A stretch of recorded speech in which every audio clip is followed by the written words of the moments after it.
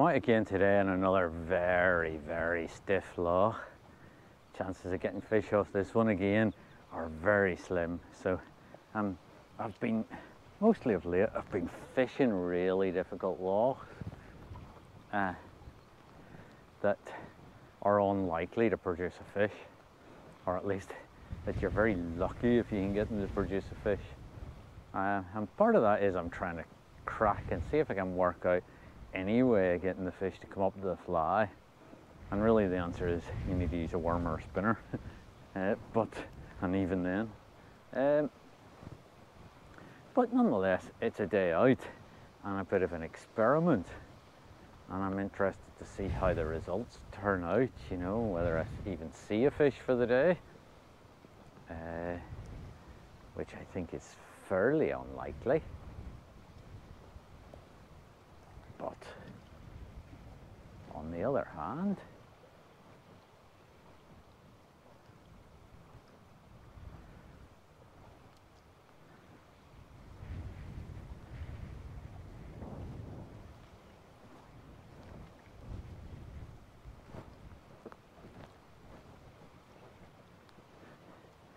so if you're thinking, well, it's June and I should be catching hundreds of fish, quite reasonably I should, and if I go some places I would, but I'm going to fish tricky places, and that's what I've been doing. And of course I have been catching pretty much nothing, the odd fish, but anything I've got I've worked really hard for. Now, I can't help but think that there was a wee disturbance in there that looked like a fish moved.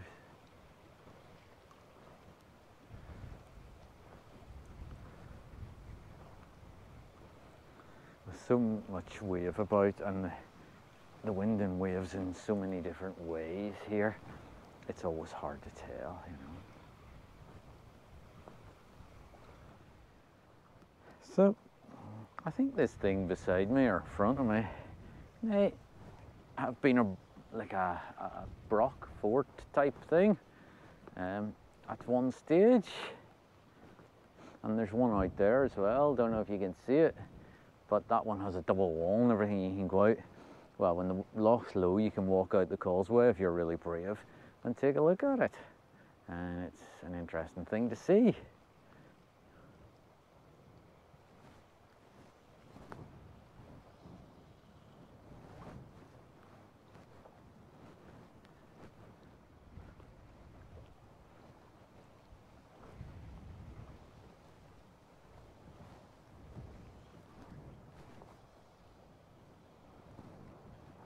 In here, I don't know if you can see it, there is a wheelie bin. Now there's no houses near this loch, but this is obviously blown in on a gale one night. And again, we do get wind that you can't imagine. I know you're all sitting there going, oh no, that can't be the case, but honestly the wind here is something a bit different from what most people have experienced in their lives. So once it gets very windy you can't go out because there's slates and wheelie bins and caravans and all sorts of stuff flying about, you know.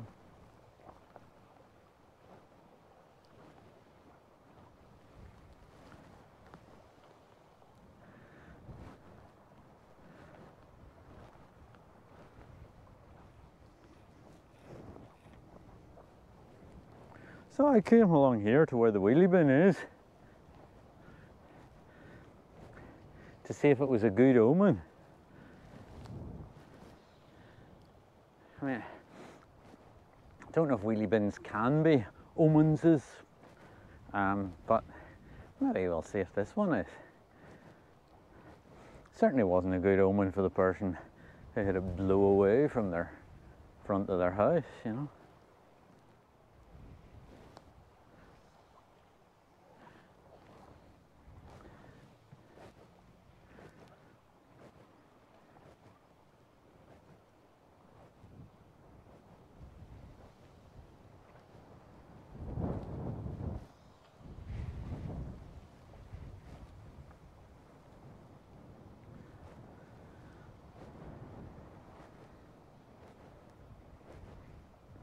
I have the intermediate tip, and I'm starting with the Barvis Crippler and the Connemara Black, and then we'll work from there, I would say. I've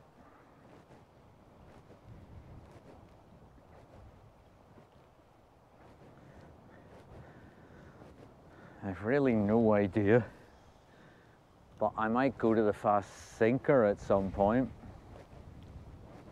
and see, taking the flies down a bit doesn't help, because again this loch drops off quite quickly.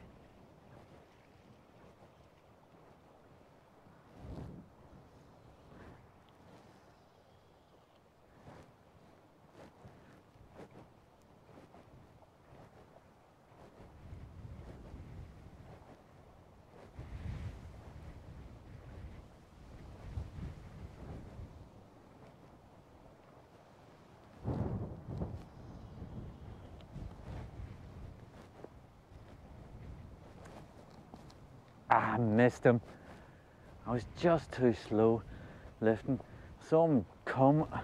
I give him a second or two. I don't think he was a big fish, mind you, but any fish off this loch is like an amazing thing. But I touched him, so he'll not come back again.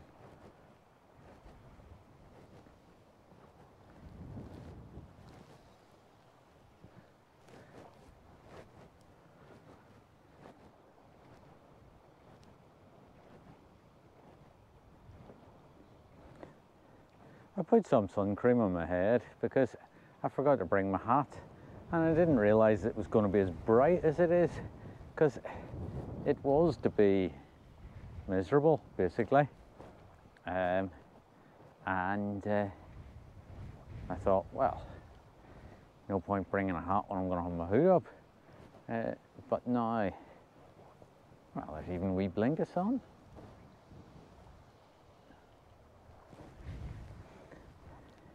Yesterday actually was quite a pleasant day, so there was no fishing yesterday. I was at lawn mowing and hedge cutting and things like that, and I went to see Molly Dog. Me and Molly Dog took a walk, and that was good. Molly Dog's very clever, as sheepdogs tend to be. But what amazes me is she has a great memory, a really good memory. And you do see like people who have taught border collies to identify all their toys by name and stuff like this. And obviously the dog's doing sort of memory stuff. But it really amazed me how good a memory she has. And I was talking to her the other day, pointing out that she's a really good memory, because it's good for, you know, when she goes to sheepdog school. So we were discussing this, and she did say, and I fell into the trap, she did say that perhaps if she had a bonio, it would help improve her memory. So I gave her a bonio, and she said she thought that had helped, but she said she thought that another bonio would double the effect. As you can see, I got myself into a sort of spiraling situation. So never give a sheepdog bonios, that's my advice. At least not for their memory, because they'll outwit you. And all your bonios will be gone in 10 minutes. Even though you just bought a new box.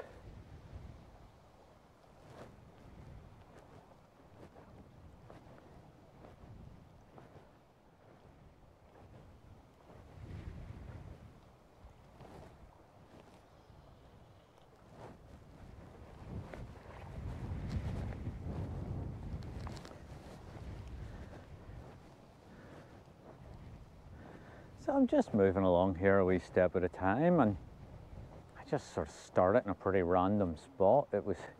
I walked until I thought, I'll just start here. And I do wonder if all these rocks, you see, that are here, weren't like a causeway out to this island, because I do have a feeling that it's, I mean, not completely artificial, but partially artificial.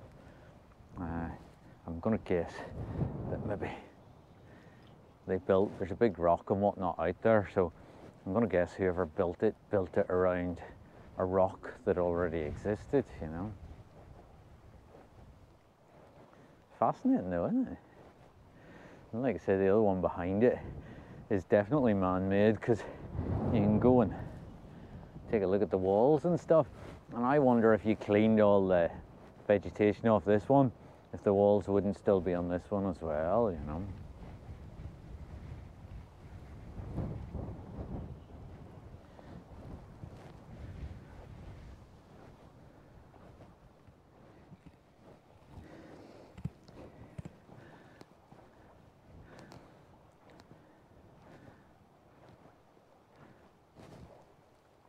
Right, well, that was a fish, a really good fish.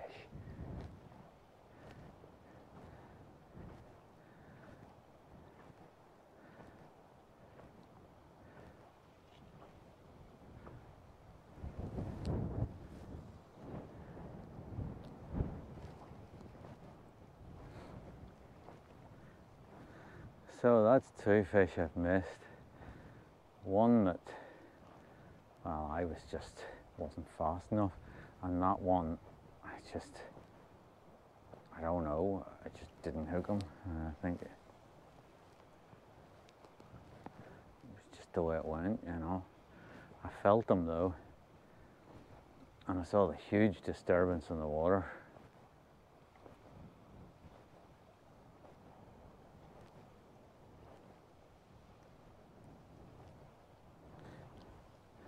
So my feeling is that it's banana time. Banana and a cup of tea to help console me after missing that fish, because it was a big fish. And like anything else, when fish are so rare as they are in this loch, so hard to get, it may be the only chance of the day, you know.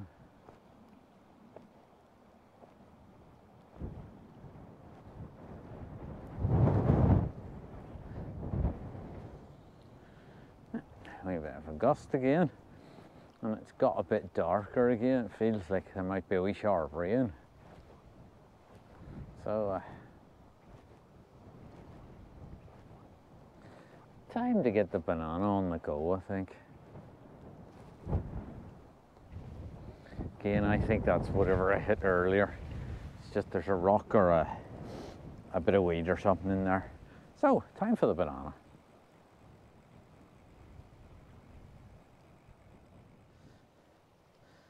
Don't know if you can hear this either. Might be, you know, I don't know what the sound's going to be like, because I haven't heard any of what I've recorded in the last few weeks. So, and I'm burying the mic to keep it out of the rain and all that sort of stuff, you know. But it's quite breezy today. And it's been quite breezy for 2 weeks, which is, it's not so usual in June. Usually the Hebrides have good, calm, dry, sunny June, July type weather. Really quite good weather, you know, and certainly sunniest. Mostly they record the sunniest hours for the UK. Quite frequently they record the sunniest hours for the UK, but especially in May and June, when I think in May it's like 8 or 10 hours a day of sun they get, you know, on average. The problem with averages is it's very rarely you get an average year, and this year has been an extremely dull one. So I'm having a wee cup of tea. I've moved 2 fish, one of which was a good fish, and I'm a bit disappointed not hooking him, to be perfectly honest. But that's the way it goes. And once I have my cup of tea, I'll go along and give it another wee bash. Again, I'm not especially hopeful on this loch because it is so famous for being so difficult. but you have to keep plugging away at it, you know. The weather keeps changing every few seconds. 1 minute I've got the shades on, the next minute it's raining. At the minute it's sort of breezy and overcast, but not bad. Good for tea.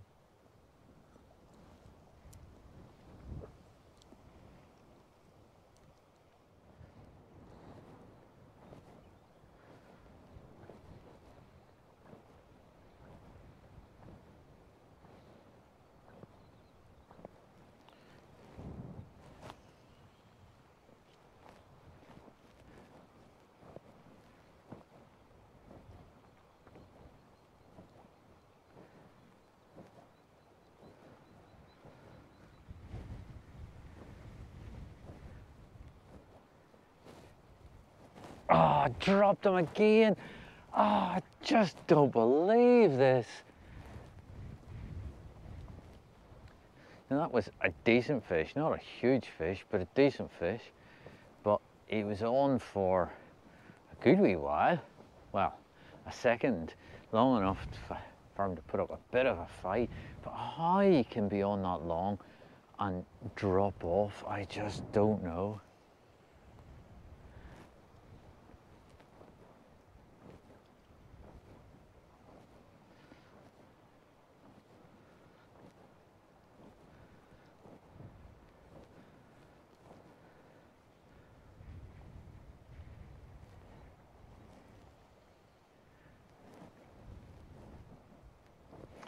So that's 3 fish I've dropped.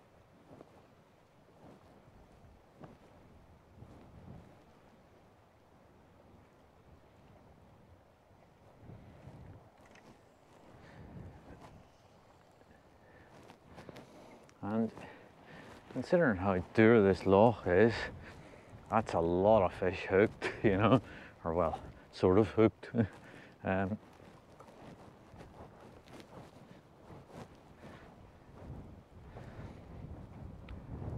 And to lose all of them is most disappointing.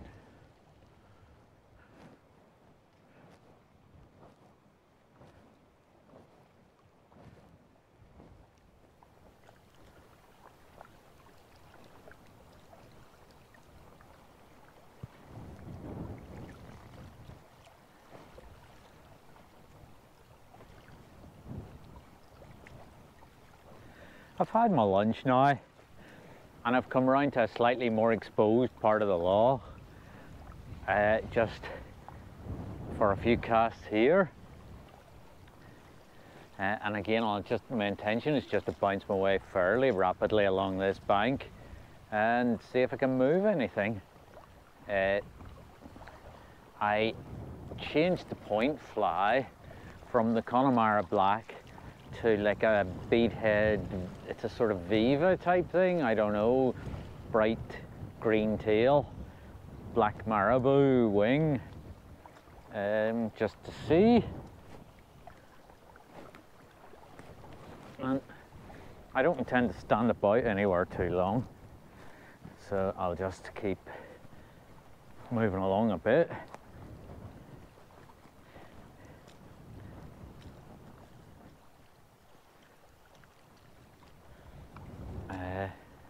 The Barvus crippler is still on the top, for those who are interested.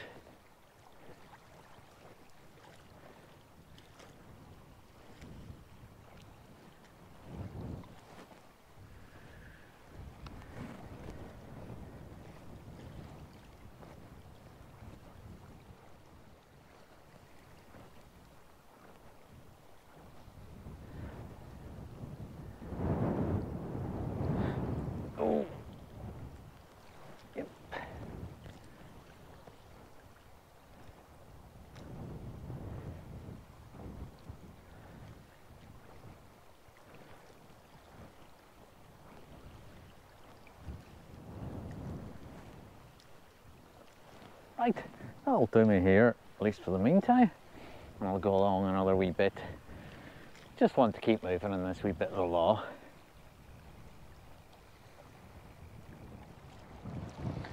Before I go any further along, I spotted this sort of pointy bit, and I thought, oh well, I'll get a cast off here. As you can see,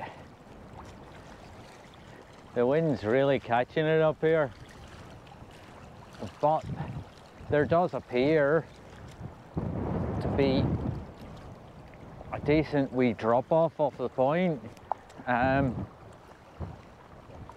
And again, there's always a chance of a fish lying along that, you know.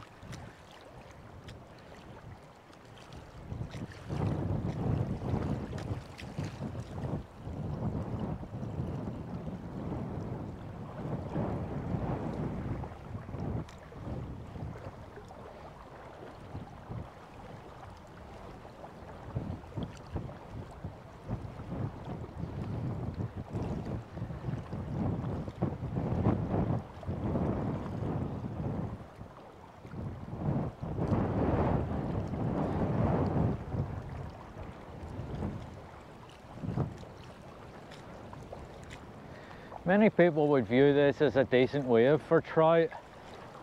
I prefer a wee bit smaller than this, to be fair, but the people who know prefer it as big as possible.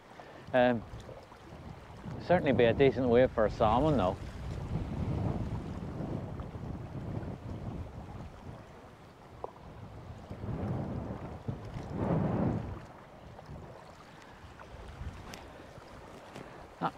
Coming along another wee step.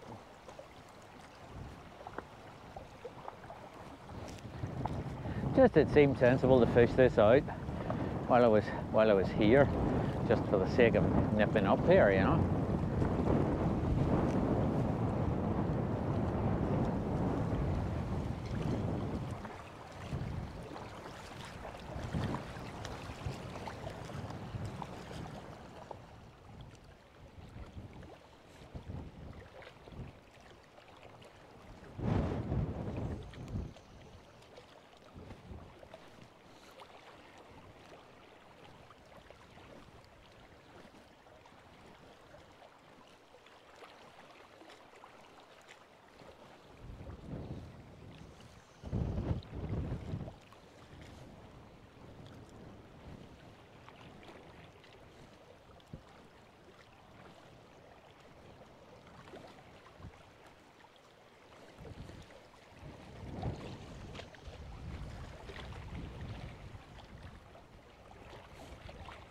I think that'll do me for a wee bounce along here. It's a good wave here, but probably I'll head back to where I started, opposite the wee island where I was moving the fish, you know, on the basis that if I was moving fish there, it's at least worth coming back and having a look at it on the way past. And then I'll work my way back towards the car probably.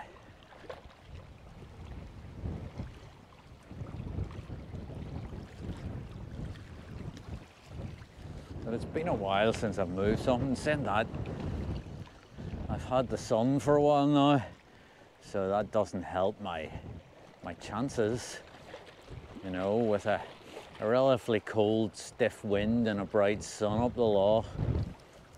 It's, well, never seems any good to me, you know.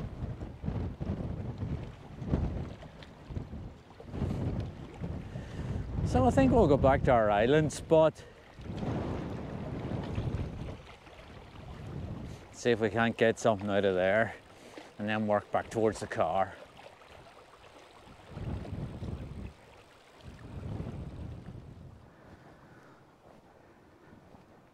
So back along to this spot, casting out towards the island for a second time, just because I did actually move some fish here.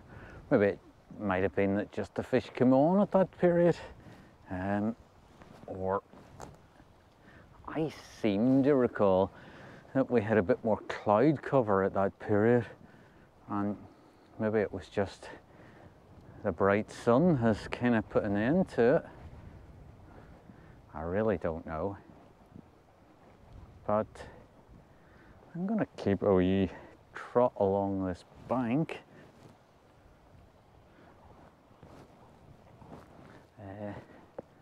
and then we'll work back towards the car, I think. I might fish a few places as I go along, and I guess a few changes of fly might be called for now. I haven't changed fly in a while, and haven't moved anything in a while, so it may be that something else might be useful.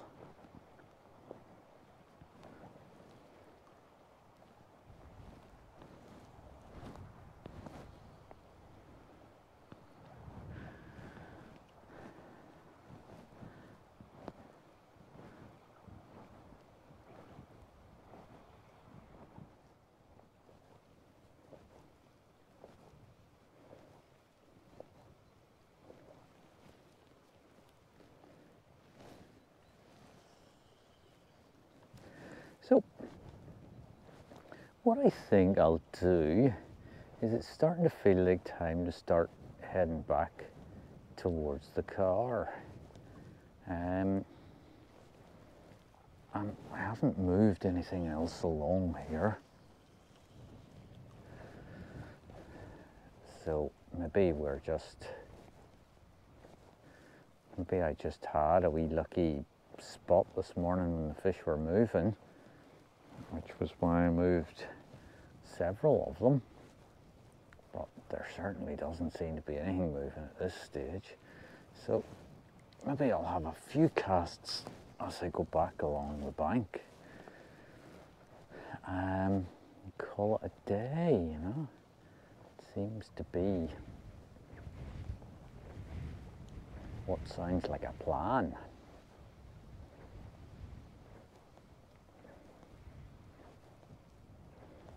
Certainly been a shame not to get a fish, not a surprise, but just a shame to move 3, was it, this morning, in fairly fast succession for this loch, and not to succeed in landing any of them.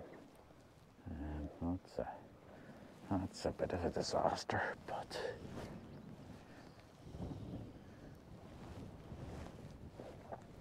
what can you do? It's what this loch is known for, so not landing something shouldn't be a surprise.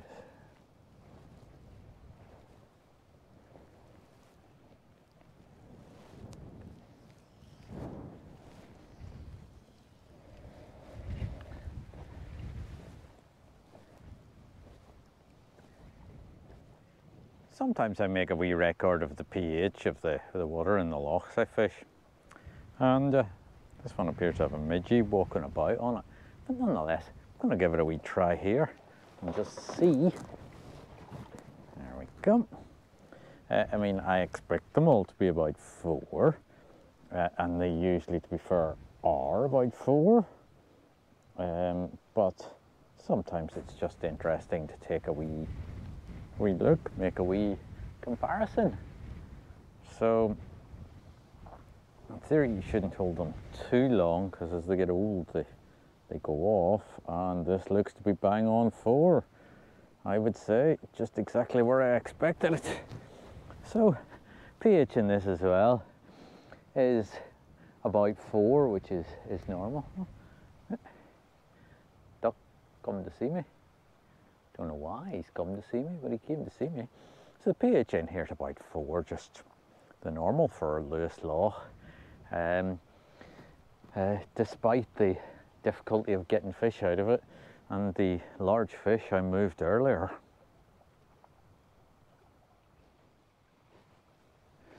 I just stopped here for a quick cast to rest the legs on the way back to the car, and that's me done for the day. So I hope you enjoyed the video. Tough going, and